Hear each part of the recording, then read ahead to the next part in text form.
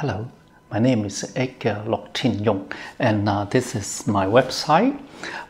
Today we continue to talk about period 9, Flying Star Feng Shui point of view.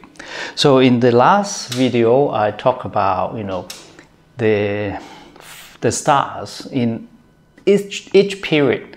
There's still from 1 to 9. It really depends on when you and how you tap into the timely star. Today we will continue and give you a little bit more information on from the last video. So we talk about this in each of the period. There's a 1 to 9 star. So now we are in period 9. Okay. So in the period 9, not only the 9 is timely, the 1 and the 2 also we call the future prosperity. So the 1 and 2 star and also can be used. And actually number 8, okay, number 8 is just past. So most of the people out there say number 8 no longer good. It actually no. In my opinion, someone just retire, they still can get their retire payment or get the pension. So they still in my opinion is still usable, but it's not as powerful as the 9. Well, that's from the Flying Star point of view. So also from the last video, we talk about each sector, like in the law shoe right here. Each sector here, they are actually 45 degrees. 45 degrees. So it's a very, very big sector. So actually this you cannot use all these 45 degrees. So there's more, if you want to be very detailed about Feng Shui, then you have to, honestly speaking, because I cannot publicly review the SYYG, the San Yuan Yuan Gua Feng Shui system. If you come to study, and I will explain to you more why this 45 angle cannot be used. So the other thing is about the Flying Star chart. How to create a Flying Star chart. I in the last video I say I will talk about a bit more. But when I check on the Feng Shui 101, the other playlist Feng Shui 101. If you check on the video number 33 to about video 40. In those videos, I'll talk about the Flying Star. The Flying Star, how to construct the Flying Star chart, and you can find more information there. So here, I'm not gonna waste you more time. So, how do you use the 1 and 2? Actually, there's a few different schools of Flying Star. They have different thinking. The one school is say, let's do a chart here first. Okay, so let's we do a period 8 chart. 8, 9, 1, 2, 3, 4, 5, 6, and 7. So if let's say we want to facing again Wu, so we bring the 3 in there. 3 because the Wu is the we call it is the Heaven Dragon. So for the Heaven Dragon in this case is backward. So it's 2, 1, 9, 8, 7, 6, 5, and 4. So as explained earlier, like we can use the 1 and the 2 and the 9.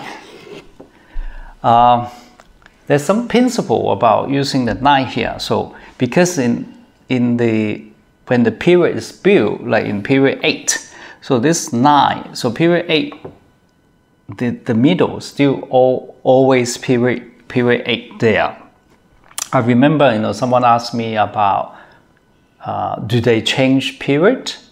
To change the period, there's you know, open the roof. You know, according to Feng Shui chart, open the roof, and then you change the period to 9. That's most of the consultant will do that. Some consultant will say use the moving date. Use the moving date.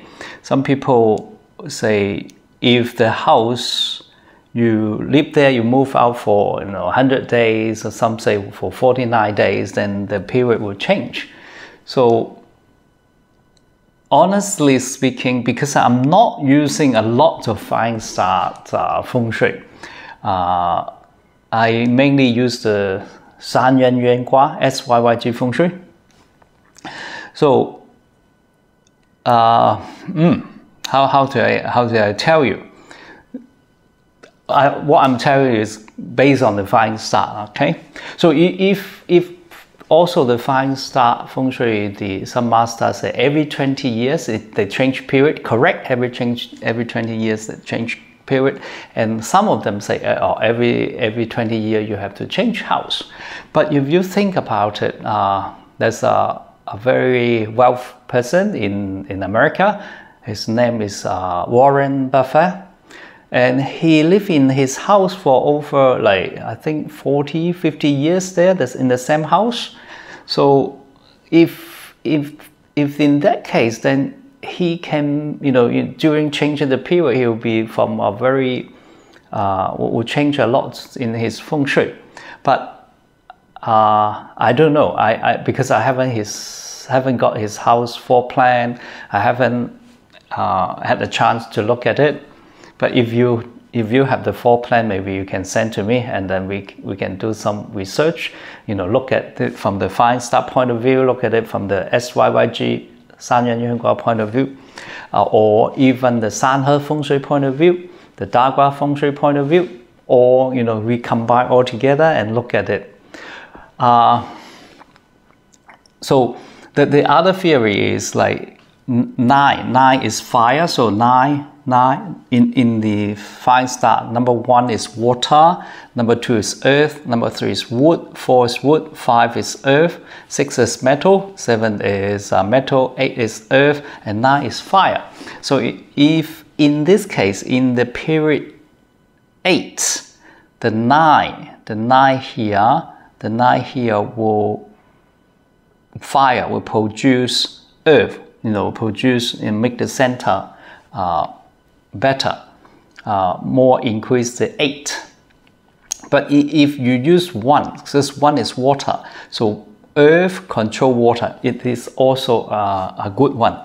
In 8, the 2, because both earth, so they are in the same element, so they are also a good element as well. So that's from the Feng Shui point of view. Of course, if you just focus on Feng Shui, you can use all the information I provide you. You can use that. But in general, if you just use one Feng Shui system, it's not quite enough. The other thing is, if you use more Feng Shui system and you don't know how to incorporate or blend in each system, it is very confusing as well. So for example, in this case, if you put in the 8 mention in there, so 8 mention, this is the Kan Gua, right? And Kan is the Fu Wei, or the sitting, and that's the 5 ghosts, the 5 ghosts, the 5 ghost sector. So you may be afraid of, when you open a door here in the 5 ghosts, in the 5 ghosts sector, so you worry about bringing the bad things in. And then if you from the Sanhe, the triple harmony Sanhe system point of view, Wu facing, that's a fire flame, so fire thing. In the Yin, the tiger, and the Geng sector, that's a birth chi, or growth or birth. is the birth qi, or in Chinese, 长生 or 长生. So there's a lot to consider as well. So in my opinion, is if you are able to learn, few different feng shui system and then blend it together, then your chance of effectiveness will be increased. Before, I learned many feng shui system. Before I learned the SYYG, San Yuan Yuan Gua system, there are lots of confusion there. But after I learned the SYYG, and I can see, the interrelationship and how you can blend them together. Right, so that is about the, period 9 in Flying Star Feng Shui point of view. I hope you can get something out of it, because I really can't tell you to the very detailed level. So if you think this information is beneficial or even confuse you more, then I think it's okay, because that's a process you have to go through. Unless you can straight away learn the SYYG system, then you will be better understand about how to incorporate all the feng shui system together. I will stop here. So if you think this information even confuse you, you can give me a like, you can comment, you can share the video, and of course, please don't forget to subscribe to the channel. I see you on the next video for the more conclusion of the period 9. Bye bye.